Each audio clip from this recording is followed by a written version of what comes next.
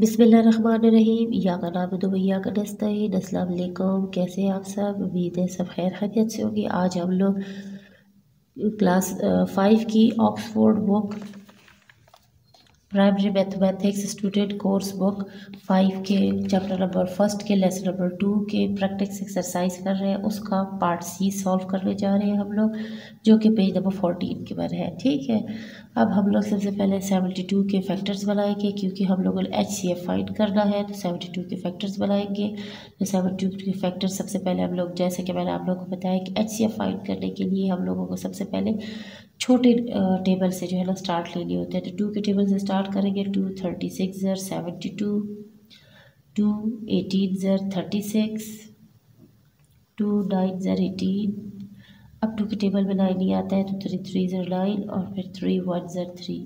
ये इसके फैक्टर्स बन चुके हैं। अब हम लोग 104 के फैक्टर्स बनाएंगे। 104, 2 52 ज़र 104, 2 26 ज़र 52, 2 13 ज़र 26 और 13 किसी और टेबल में नहीं आता, अपने सेल्फ टेबल में आता है 13 1 ज़र 13। अब इसके हम लोग फैक्टर्स बनाएंगे। Factors of 72। तो हमारे पास कौन कौन से फैक्टर्स हैं? 2 multiply by 2 multiply by 2 multiply by 3 multiply by 3। अब हम लोग फैक्टर्स ऑफ 104 बनाएंगे। हमारे पास है 2 multiply by 2 multiply by 2 multiply by 13। तो हम लोगों का कॉमन कौन से बन रहा है? एक 2 का ये पेयर, एक 2 का ये पेयर, एक 2 का ये पेयर। हमारे पास HCF क्या आया है? 2 मल्टीप्लाई बाई 2 मल्टीप्लाई बाई 2। ठीक है, और हम लोगों ने इसको कर लिया सॉल्व। ठीक है, अब हम लोगों ने इसके टेबल पढ़ना है। 2 1 2 4 4 2 8। हमारे पास 8 इसका HCF है।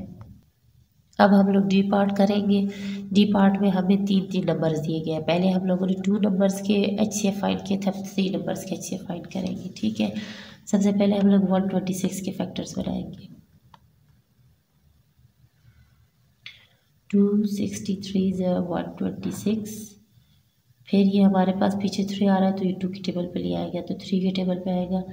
3 21 ज़र 63 और फिर 3 7 ज़र 21।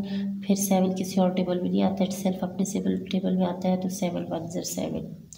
अब हम लोग 204 के फैक्टर्स बनाएंगे। 2 102 ज़र 204, 2 51 ज़र 102। 51 और किसी टेबल में नहीं आता, सिर्फ अपने टेबल पे आता है, तो 51 1 ज़र 51। अब हम लोग 180 के फैक्टर्स बनाएंगे। ठीक है, 2 90 ज़र 180,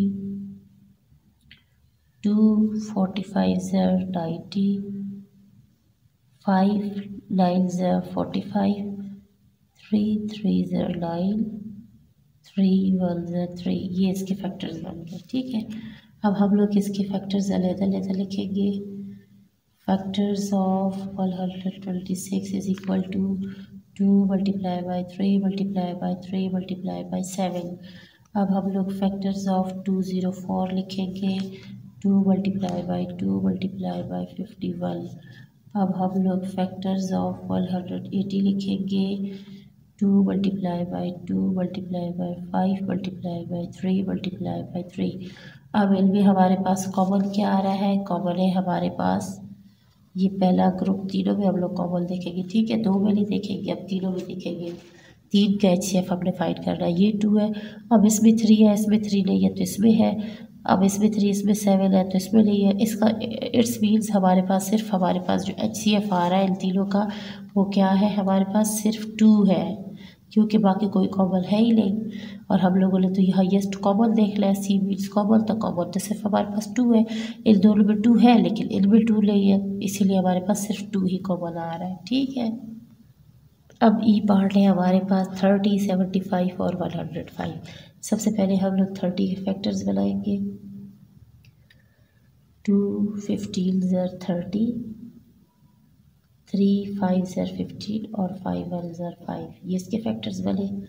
अब हम लोग 75 के फैक्टर्स बनाएंगे। 5 15 ज़र 75, 5 3 ज़र 15 और 3 1 ज़र 3। अब हम लोग 105 के फैक्टर्स बनाएंगे। 5 21 ज़र 105, 3 7 ज़र 21, 7 1 ज़र 7। ठीक है, हमारे पास फैक्टर्स बन चुके हैं। अब हम लोग इसका HCF देखेंगे। सबसे पहले इसके फैक्टर्स को इकट्ठा लिखेंगे। Factors of 30, 2 multiplied by 3 multiplied by 5, factors of 75, 5 multiplied by 5 multiplied by 3, factors of 105, 5 multiplied by 3 multiplied by 7। अब इसमें हमारे पास 5 कॉमन आ रहा है और एक 3 कॉमन आ रहा है, बाकी इसमें 2, इसमें 5, इसमें 7 तो वो कॉमन नहीं आ रहे। तो हमारे पास अभी HCF क्या आया है, 5 multiplied by 3, तो 5 3 ज़र 15 हमारे पास HCF है। नेक्स्ट हमारे पास F पार्ट है, उसमें हमारे पास 99 121 363। सबसे पहले 99 के पेयर बनाएंगे। 3 33 ज़र 99, 3 11 ज़र 33 और 11 1 ज़र 11। अब 121 के पेयर्स बनाएंगे। 11 11 ज़र 121, 11 1 ज़र 11। अब हम लोग 363 के पेयर्स बनाएंगे। 3 121 ज़र 363 और 11 11 ज़र 121 और 11 1 ज़र 11। ये हमारे पेयर्स बन गए।